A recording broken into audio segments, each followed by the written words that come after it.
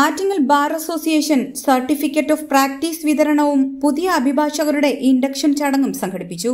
Alamcode Harrison പ്ലാസയ്ക്ക് സമീപം ദിലാഷ് wedding and event സെന്ററിൽ നടന്ന പരിപാടി bar council of Kerala honorary secretary advocate Joseph John ഉദ്ഘാടനം നിർവഹിച്ചു. പ്രാക്ടീസിംഗ് ലോയേഴ്സ് എല്ലാ ദിവസവും കോടതി വരിക, പ്രാക്ടീസ് ചെയ്യുക. അവർ സജീവമായിട്ട് ബാറിൽ അല്ലെങ്കിൽ നമ്മുടെ കോടതികളിൽ പ്രാക്ടീസ് ചെയ്യുന്ന ആളുകൾക്ക് അവരെ പ്രാക്ടീസിംഗ് ലോയേഴ്സ് ആയിട്ടുള്ള ലിസ്റ്റിൽ ഉൾപ്പെടുത്തുന്നതിനാണ് ആ റൂളിൽ പ്രതിപാദിക്കുന്നത്.